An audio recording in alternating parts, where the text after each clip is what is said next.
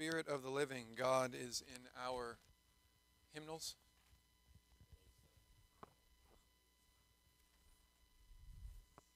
Now, don't get mad at me, but I'm not liking our hymnals very much. There are so many. I was looking for Holy, Holy, Holy last week, and it's not in here. How is that not in our hymnal? Holy, Holy, Holy is? 344 is the Spirit of the living God. Fall fresh. That's why I never can find it. Because I have the wrong name for it. Thank you, Miss Hannah.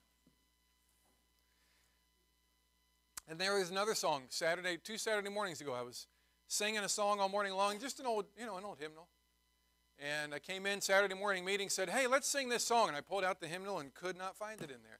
Now, it's the red one, but I think is the red one the same hymn? It is, right? It's just a different cover? Yeah. Yeah. Oh, it was right under the song we just sang.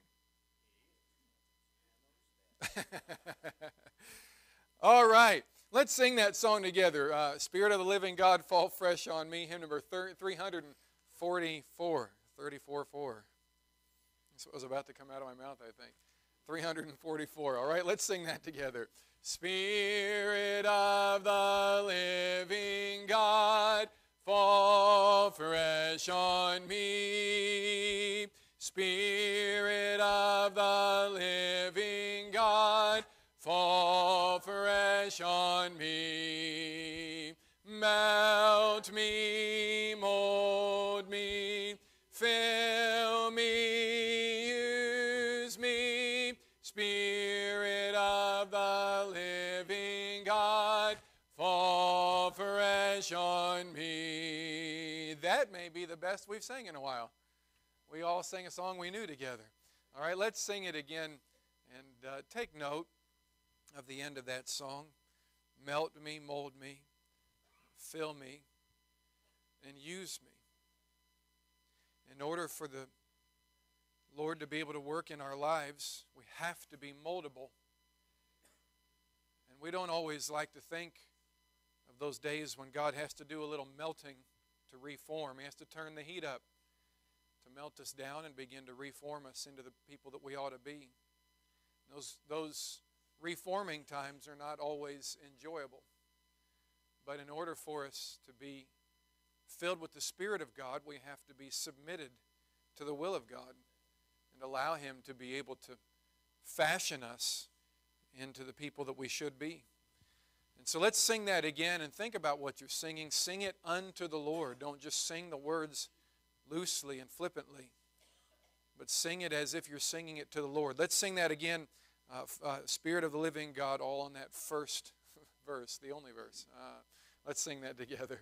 Spirit of the living God, fall fresh on me. Spirit of the living God, fall fresh on me. Melt me, mold me, fill me, use me. Spirit of the living God, fall fresh on me. Amen. Wonderful. All right. Let's sing Jesus is the sweetest name I know. It takes so much more water when the heat is blowing. My throat gets dry so fast. So forgive me. And I don't like my bottle all that much. I bring it everywhere I go for different reasons. I'm not going to get into all of that. But this time of year, my voice has been getting weaker and weaker and drying out faster. So I hate it when I'm preaching and then you can hear coming out of the bottle. So that metal bottle makes slurping sounds. So not always my favorite. Jesus is the sweetest name I know. Let's sing that together. Jesus is the sweetest name I know, and He's just the same as His lovely name, And that's the reason why I love Him so. For Jesus is the sweetest name I know. Ephesians chapter 5 in your Bibles, if you would please, this morning, Ephesians chapter 5. Being Vision Sunday as it is, I will be conducting Vision Sunday as I am familiar. And so it may not look like what we are familiar with as a church, but my desire is that every church service, Sunday school, Sunday morning, and Sunday night, be a life-changing, Spirit-filled church service. And that isn't always the case. Sometimes we as men fail, but God can always change His people through His Word and through His power. And so, I'll be honest with you, I somewhat, over the years, and some of my preacher friends and my pastor friends have noticed the same thing. I somewhat don't look forward to big days in church because I've noticed a pattern over the years for whatever reason. And I don't know all the reasons for this, but I think maybe I know some of the reasons. Big days seem to be cold spiritually in response. And it seems like when we have promotions and big days and spring programs and fall programs and so on, when you get to that big day, when there's something else going on for the day, it might be, a dinner on the grounds or a contest with the church, or it might be a Vision Sunday. It seems to me that a lot of times these Sundays end up being a little bit colder spiritually, that you can preach and preach and preach and fight the battle behind the pulpit to the best of your ability, and the responses at the altar seem to be much colder. I think, first of all, because the devil fights us. I think also because our minds and hearts are sometimes focused on something other than the preaching and the services. And we're thinking about the activities later on. We're having fun for the day because of the theme of the day, and there's nothing wrong with that necessarily, but I have grown less and less prone to have big days at church because it's my desire for God to always be able to move, and it seems to me like He can't always move as well on big days. You can pack the church out and see more people sitting in the pews than you've ever seen before and see less people at the altar, and I've seen it over and over and over again. And so I hope that today, throughout the course of the day, you'll allow God to speak to your heart. I'm glad that it's Vision Sunday, but my desire today is not to have Vision Sunday. My desire today is for each and every one of God's people to be changed. And so I hope that we'll allow the Lord to do that. Ephesians chapter number 5, we're going to get back into what it means to be like Jesus. The Bible says in verse number 1, "Be ye therefore followers of God as dear children, and walk in love, as Christ also hath loved us, and hath given Himself for us, an offering and a sacrifice to God for a sweet-smelling savor." Jesus Christ loved us. And if there is anything that is known of Him, it is that He did and does love us. And it was His love that caused Him to give Himself a sacrifice. We talked last week about how He gave Himself as a sacrifice for us, but He also gave Himself as a sacrifice to God the Father, a sweet-smelling savor. We talked about the Old Testament sacrifices that were made unto God to atone for mankind and for our sins, and how that when the sacrifice was offered, it was a sweet-smelling savor to the Lord. And of course, we understand that that smell that comes from the sacrifice on the altar is not pleasant to the nose. It wouldn't be as if you were to burn a candle or something in your house, or in those days, if you would have had a scented oil that was being used to change the smell of an environment. It would not have been like that. To us, it would not have smelled sweet, but the reason that it was a sweet-smelling savor unto the Lord was because it was a picture of what one day Jesus Christ would do for us, and also because it was what it would take in order for mankind to be reconciled to God. And that's what made it sweet to Him, that man could be reconciled through that sacrifice and through the picture of that sacrifice of His Son. When Jesus Christ was offered on the cross of Calvary, that sweet-smelling savor that came into the nostrils of God was the smell of His Son's precious blood that was applied for our sins. And sometimes we may misunderstand why that was sweet to the Lord, but it was sweet to the Lord because, again, I repeat, we could be reconciled unto Him. And that made it precious to Him. Now, Jesus lived His life as a sacrifice. We looked at some of those things last week, that He sacrificed of His time and rest. Remember when He took His disciples to rest after the death of John, the people thronged Him, and He had compassion on them. And He preached unto them and taught them, and then He fed them. That even when He tried to get away, there in Matthew 14 and in other places, even when Jesus tried to get away, there were often times that there were things that would come up, and He would be required to minister to His people again. He sacrificed of His time and of His rest for us. He lived a life of sacrifice. He sacrificed of His own strength. I don't know if we spent a lot of time on this. Did we spend much time on Him sacrificing His strength? Look at Luke chapter number 8, if you would please, this morning. Luke chapter number 8.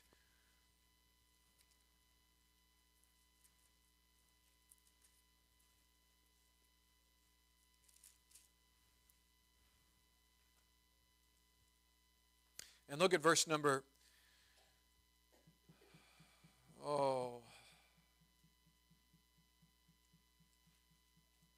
We're going to read to verse number 43, but let's begin in verse number 1. Just kidding. Verse number 43, let's begin there. Luke chapter number 8 and verse number 43.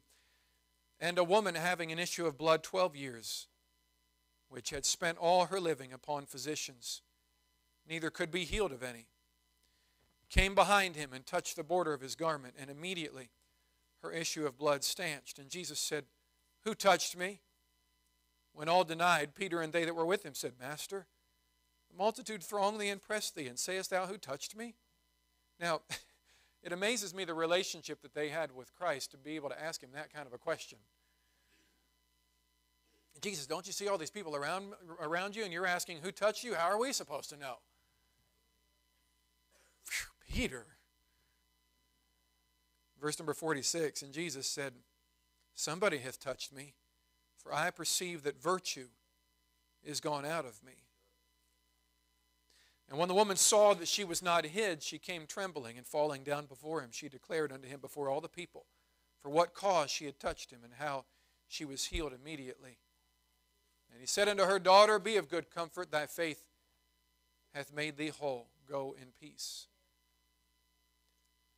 While he yet spake, there cometh one from the ruler of the synagogue's house, saying to him, Thy daughter is dead. Trouble not the master. He was heading to heal that daughter, and as he was on his way, he healed others.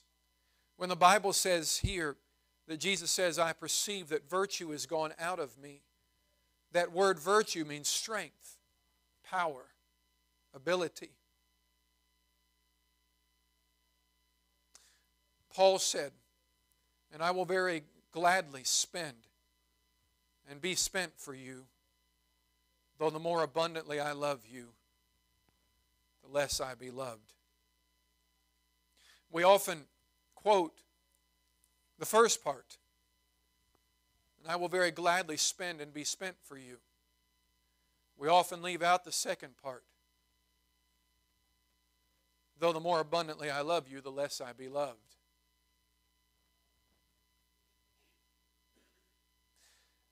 Jesus sacrificed of Himself and gave of His strength to others. As a Christian, we are called upon to love the brethren, and to love the lost. And that takes sacrifice. It takes strength. And often you have to give of your own strength in order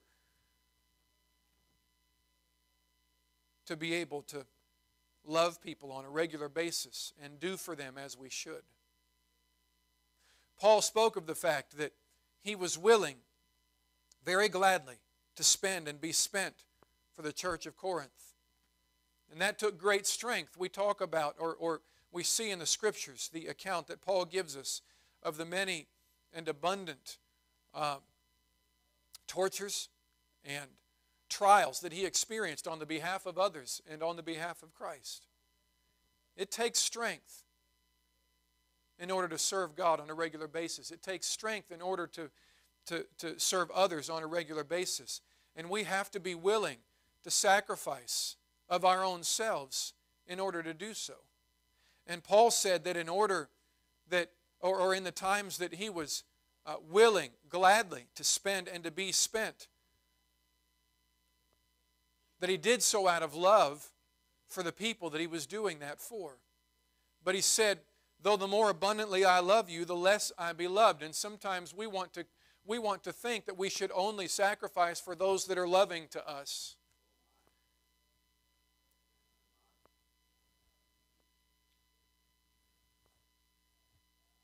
Now, Christian, it's a good thing to be sacrificial for your family and for your friends. But can you sacrifice of your strength and give of yourself for people that don't love you back? We can say that we would, and we can say that we do. We can say that we're willing to spend and be spent for all of God's people, while at the same time we lash out at each other and find reasons to get angry at each other at a moment's notice. You see, to be truly Christian, to be truly Christ-like, we have to be willing to give of our strength to people who don't love us back. And that's difficult for the flesh. Our flesh has no desire to do something kind for somebody who is our enemy. And for some reason, some Christians think it's a badge of spirituality that they can stand against those who have stood against them. Well, I'm standing for what's right, and they did this, and so they deserve it. That's not a mark of spirituality. It's a mark of immaturity. It's not easy to sacrifice your strength for people who will not return it, and matter of fact, might hate you for it. But that's what Christ did. You understand that He went to the house of Israel, even knowing that the majority of the house of Israel would reject Him? And that for the longest time, He said, don't go to the Gentiles, but go rather to the lost sheep of Israel.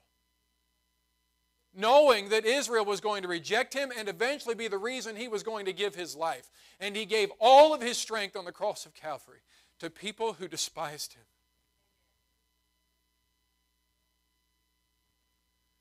That's what sacrifice looks like in the Christian life. And when welling up in our flesh comes this desire to lash out at somebody because they treated us this way or they said that, okay, fine. Then why don't you tell Paul all about that one time?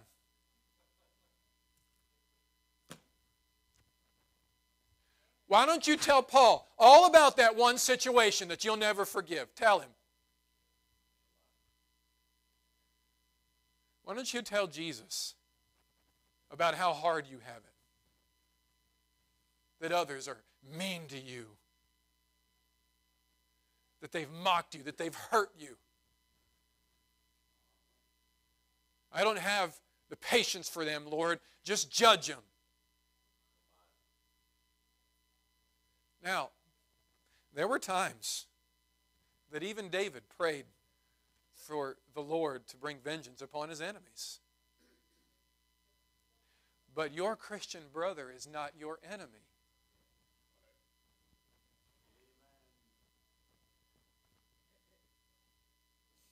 No, the enemy of the righteous is the wicked. The enemy of the righteous is that which is principalities and powers and wickedness in high places. Is everybody okay? That's our enemy.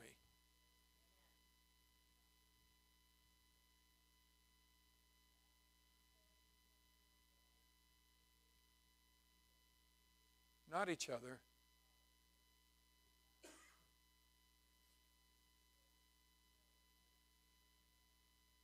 Not the person sitting in this room with you that knows Jesus like you do. When are Christians going to stop making enemies out of each other?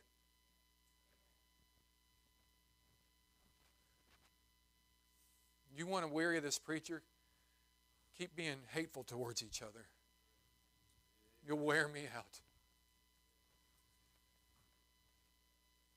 It's not everybody, but some cannot seem to find any way to move on.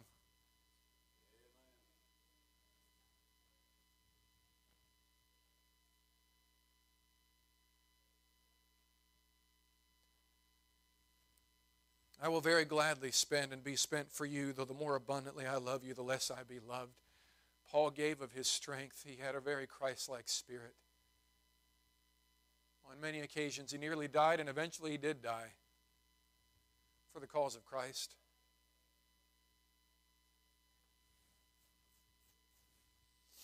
He sacrificed of his strength and of himself in a Christ-like spirit for those who did not love him back. Christian, what it means to be like Jesus, it means to sacrifice. It means the sacrifice of ourselves. It means the sacrifice of our strength. It means the sacrifice of our time and of our rest. It means the sacrifice of our riches for the good of others. It means to sacrifice all that we are for the good of others. Turn your Bibles, if you would please, to Philippians chapter 2, and I need to be done. Philippians chapter 2.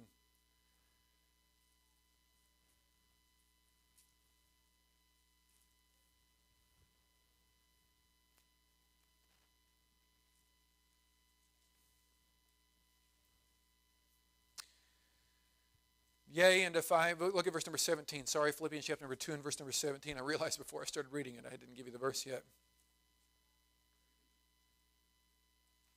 Yea, and if I be offered upon the sacrifice and service of your faith, I joy and rejoice with you all. You know why Paul was able to sacrifice of himself for others? Because he loved them and because he lived for a greater cause than himself. If I be offered upon the sacrifice and service of your faith. You know, it takes dedication to a greater cause to live a sacrificial life. We are less willing to sacrifice when our greatest goal is to please self. The opposite of sacrifice is selfishness. And the person who lives for self cannot see the need for personal sacrifice. Paul was willing to make a sacrifice because he saw the greater cause that stood before him. How many men have died on the battlefield because they were willing to give their life for a greater cause? One of my daughters did a report on Medal of Honor recipients last year for school.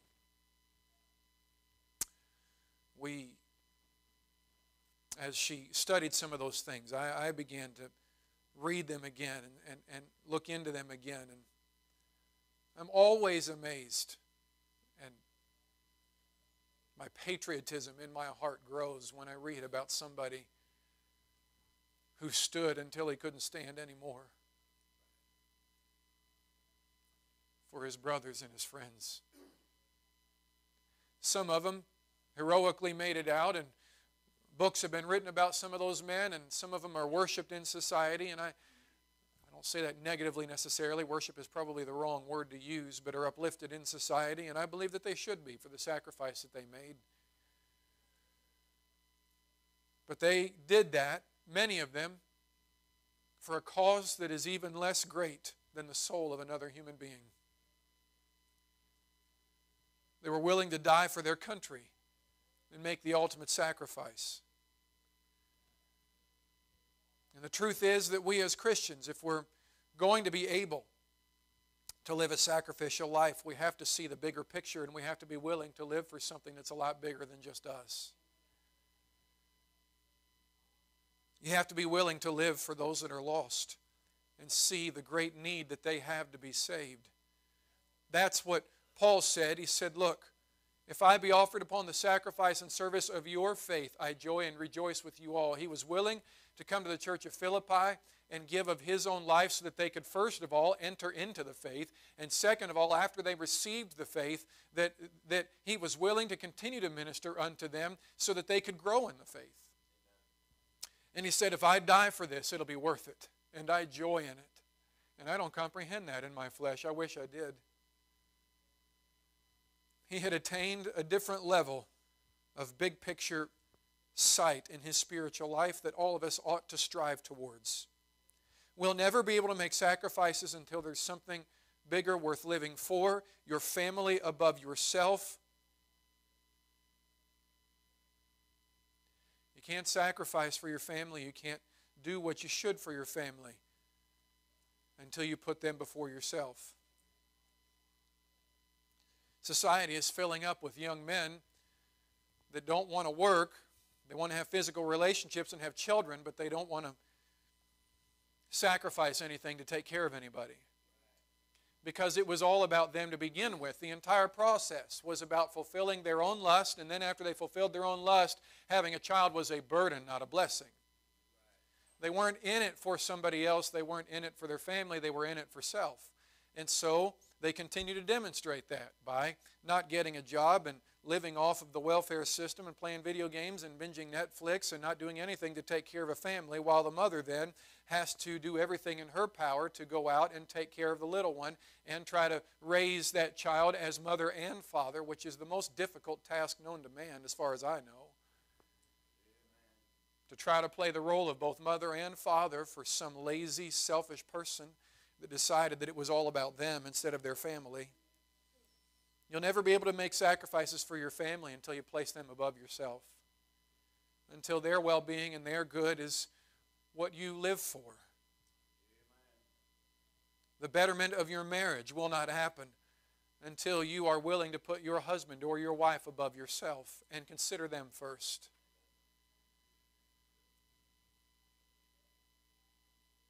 Being willing to change for the future of your marriage, not just living in the current gratification of the marriage that you have and in the things that you can do for each other. Instead of living or should I say, instead of allowing the other person to live for you and gratify you, it's time to give up on self and live for their betterment.